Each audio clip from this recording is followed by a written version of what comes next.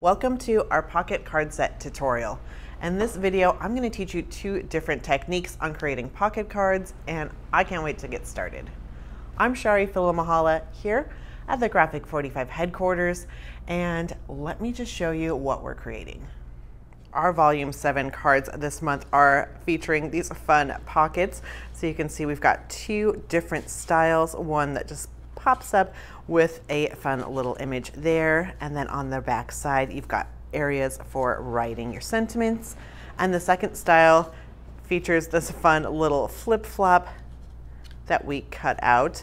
This is great because you could use this with this idea with any shape that's going to coordinate with any paper collection or theme you're using, and then a great fussy cut image on the inside. So in the video tutorial, I'll teach you how to create these three gorgeous cards, and then I'll walk you through what you're going to need to create the other three for a total of 6. Now, all 6 of these cards have been created for us this month by Nancy Wethington, and Nancy certainly doesn't disappoint this month. You're going to need to go pick up our Volume 7 card kit so you can get started with us. Let's just take a peek at what you're going to get in your Volume 7 card kit. You're going to get these blue trim. You get 9 total yards there. These gorgeous metal brads, 10 pieces. Our new Kraft square card bases. These come with 6 card bases and 6 envelopes. The sun-kissed 8x8 papers. You're going to get 3 of each of those for a total of 24 double-sided sheets. The project sheet, and of course a bag to store all your goodies in. You can do that by hopping on over to our website, G45papers.com, or heading down to your local Graphic 45 retailer. Of course, if you just want to learn these techniques, you can't always play along with us at home with what you've got in your stash. So grab your supplies and let's start creating some card magic. So to get started, you're going to want to have the project sheet that includes this template. So you can get the project sheet by picking up our kit on our website, G45papers.com, or at your local G45 retailer. Or you can just head on over to our website, G45papers.com, go up to that inspiration tab, down to project sheets, and that's where you'll find this project sheet, including this template and so many others. Card 1. So for all 6 of these cards today, we're going to be taking our Kraft square card bases that are 5 1/4 by 5 1/4. These aren't scored, so you can personalize them and make your pop-up cards, make your gatefolds, but today we're just scoring those right down the center at 5 1/4. We'll do that with all 6 of these cards.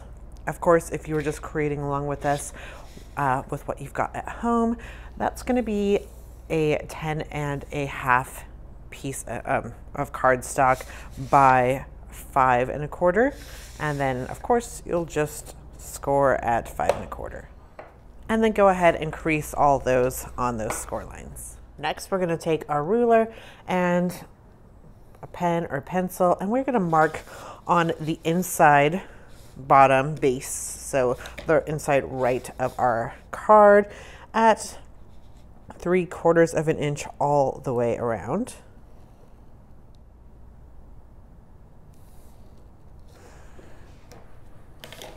Once you have your markings like this, we're just going to cut on the left and right side. So you can take an X-Acto knife, or you can take a paper trimmer like this one here and just cut on our markings like so. And you're not going to see on the inside of our card, so it's not a worry at all that I have some pen marking in here. This is going to be a fun card that's going to be sealed shut, that only the top comes out, and then we'll put a backing here where you'll be able to write a sentiment. We're going to cut our sand dollars paper to be 5 inches by 5 inches, and using your favorite adhesive, go ahead and adhere that on top of our card base. And I always like to have a damp paper towel or cloth to clean up my excess art glitter glue adhesive. Step 3, we've got our under the sea paper, and this has been cut to 4 3/4 by 4 3/4, and then we're going to round all 4 of those corners. Add some foam adhesive to the back, adhered right on top in the center. Using that blue trim that came in your kit, we're just going to create a large bow using that chevron ribbon. Once you have it how you like it, you can go ahead and trim those edges.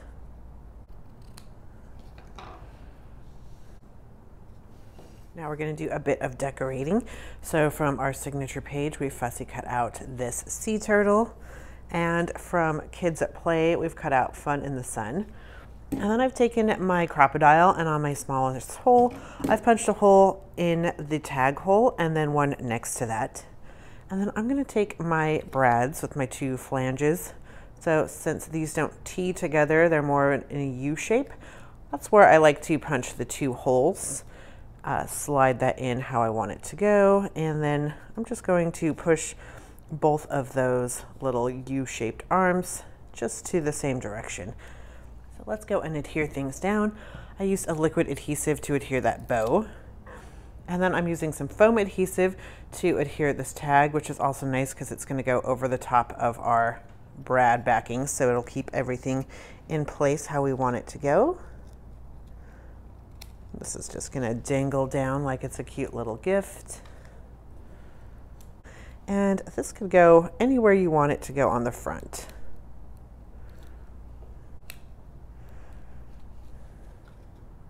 Super cute. All right, now we're going to work on our sliding mechanism. So I'm just taking off one of the info strips from our 8x8 papers. So we've got this piece, and I'm just going to slide it right through my little card back here. And then go ahead and fold that so it's nice and parallel with each other. And I don't want it to be too tight because I want this to slide up and down, but I definitely don't want it to be loose either. So I just have about, I'd say about 1/2 inch of gap that is just going to glue together, making sure that this, once it dries, will slide up and down. Now while that dries, we have our splish splash paper, and we've cut this to be 3/4 inch squared, and I want my stripes to go vertically. And then I'm going to use my corner rounder again on my top 2 corners to round those cuties out. So this is what's going to slide out the top of our card. So next I'm going to take about 3 inches of that navy satin ribbon, and Nancy has you adhere half of it on one side and the other half on the other side with a nice liquid heavy-duty adhesive. However, I'm going to try stapling this so it's nice and stable. So I've just got a home office stapler. So I've just used my stapler and stapled that down. And then I'm also going to reinforce it with some liquid adhesive on the back side.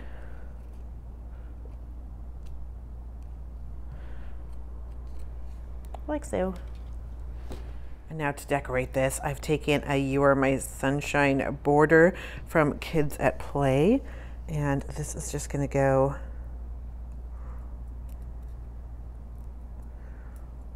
right here, and this beautiful girl is just going to go right next to it, and this is from our signature page. I've got some more fussy cut images also from the signature page, and just gonna decorate this up however you like it, but how cute is this? So next we want to add our adhesive to our moving element here and make sure we're nice and flush on the bottom. And we want to make sure that's just going to slide up and down without any troubles. And once we know that will work, then we can go ahead and adhere our inside shut. So just adhering the right and bottom together.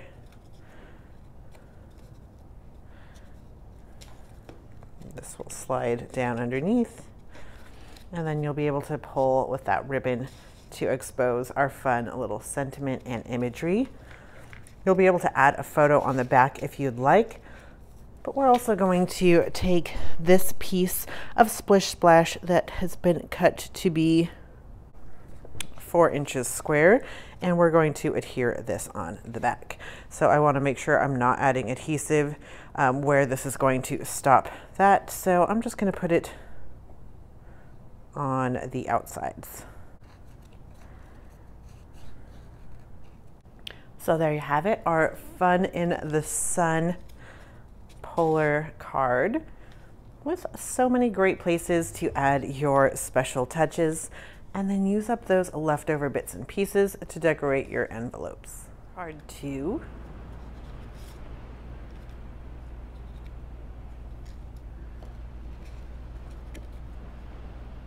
So the first thing we want to do for card 2 is we want to cut out our sail away paper to 5 inches by 5 inches, and then adhere this onto our front with the striped side horizontal. We're going to fussy cut out this bottom left corner of our sun-kissed paper, and this is going to act as our pocket. So we want this to be about just under 5 inches height, and just under 5 inches on the width side as well. So I'm just going to do a bit more fussy cutting down here.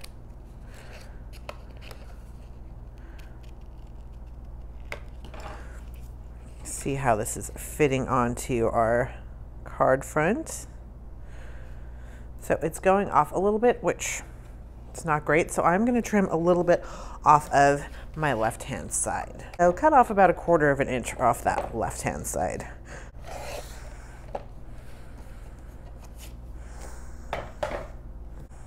And there you go. So now we will adhere this in an L shape.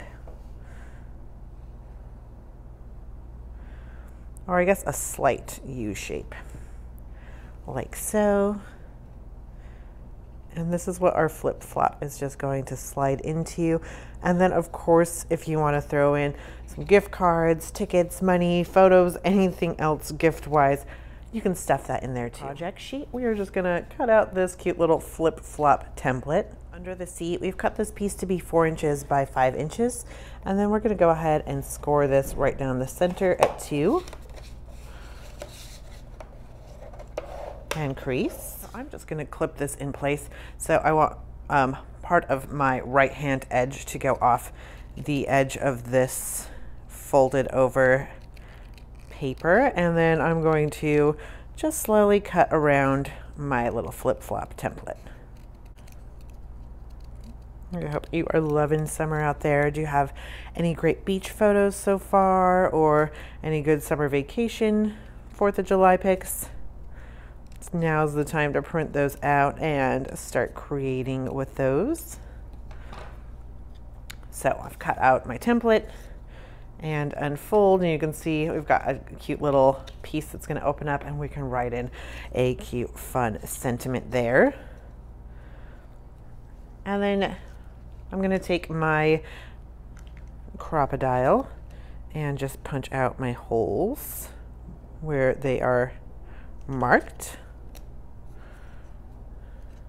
And that's going to be where our ribbon goes in.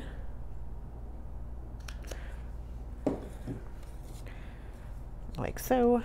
And of course, it wouldn't be a tutorial if I didn't make a mistake. And of course, you were just supposed to do the holes through one of those sides. So, but it'll be fine, not to worry.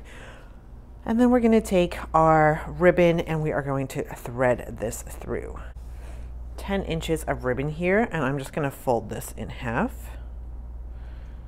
I'm going to put my folded edge through my hole we just cut in, like the toe area of our flip-flop, like this. So I just put my ribbon through there, and then I just don't want to pull it all the way out. And then next I'm going to take these two pieces and tuck them in here, like so, and then loosen up our straps just a little bit to give it some lifelike realism. And now we can just trim off the excess, just leaving enough that it's not going to pull out. And then from your brad pack, I picked one of these ornate brads, and this is just going to go right where our toe ribbon goes, like so. Then we're going to trace this out one more time, making sure we've got the right side, that this is just going to go right over this backing. So I'm going to add my adhesive here, some adhesive to these ribbon ends, kind of get them to lay flat, and then just adhere together. And there you have it. We have our super cute little flip-flop here, and we've hidden our insides beautifully. And then this is just gonna slide right into our sun-kissed pocket. For the inside, we're gonna use up some of our borders and fussy cut out this beautiful girl. And we've cut out the sun, sand, and sea border to be 5 1/4 by 5 1/4, and just adhere this down towards the bottom. Fussy cut out this gorgeous image from our signature page, and she's going to go right here on the right. So card number 2 should be looking like this. And then with those leftovers, here's how you can use those up. Card 3.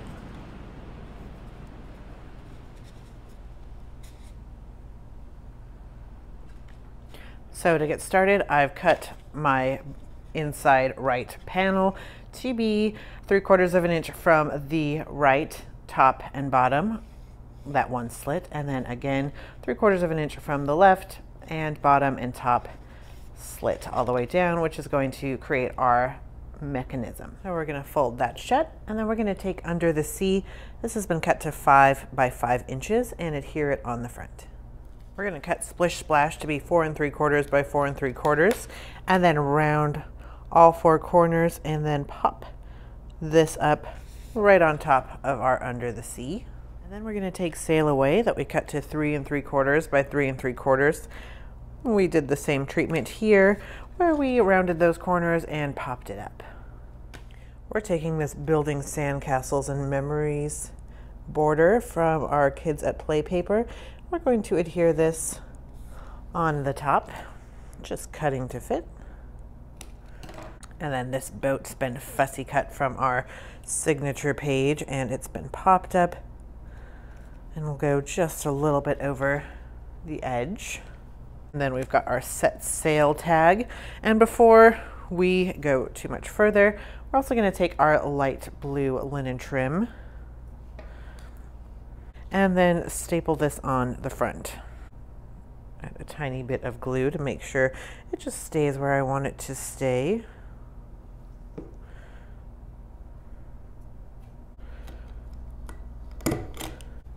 There you go, so cute. Our adhesive backing, and then we'll add our little tag to our front.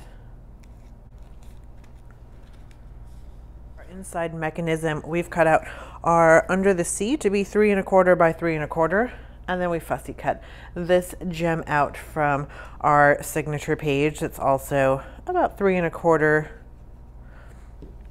width, and we're just going to trim this to fit. Voila. And then I've got some more of that dark blue navy satin ribbon. Going to adhere these two together and then adhere them with just a dot of glue at the top here. Then we're going to use that handy dandy home stapler again and just staple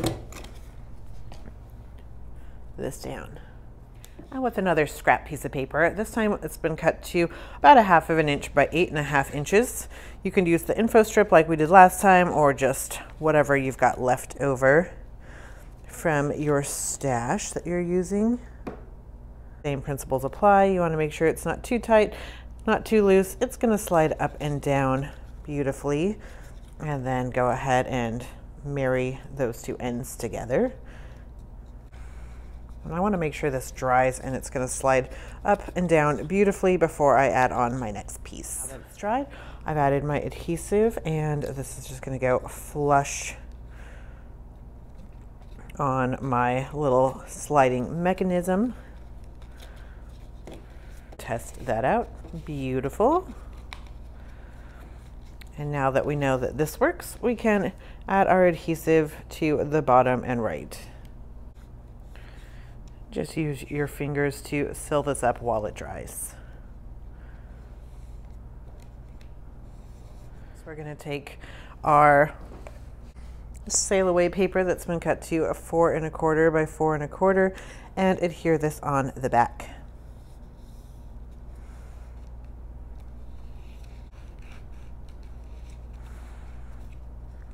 Making sure everything is still moving beautifully. You could add a nice little photo or gift card back here and really surprise and delight whoever will be receiving these gorgeous cards. So here is our card number 3.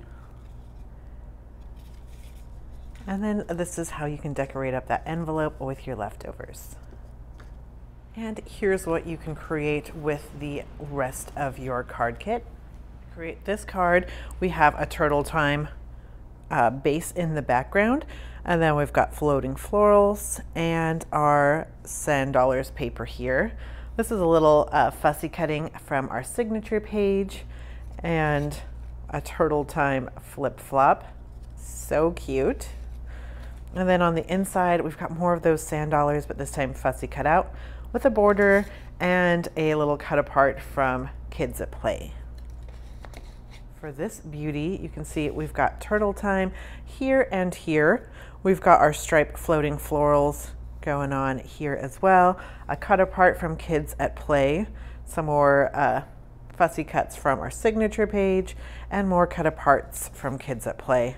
The reverse side, we've got our $10 and some gorgeous ribbon and brads. For our last card, we've got Sail Away in the background. We've got the B-side of Sunkissed here and our Splish Splash stripes as well. You can see that Nancy's done a little bit of distressing there, which we love. It's such a great signature graphic 45 move. And then a cut apart from Kids at Play. A Splish Splash flip flop. And then on the inside, we have another little tattered pocket and another cut apart. So thank you so much for joining us for this fantastic sun-kissed card making video. We'd love to know what was your favorite technique or card style. Be sure to let us know in the comments. And then if you created along with us, share your cards with us on Instagram using that graphic45 hashtag. If you're looking for more great tutorials like this one, be sure to subscribe to our YouTube channel and then hit that notification so you know every time we post a fabulous video like this one. We thank you for joining us, and as always, happy paper crafting.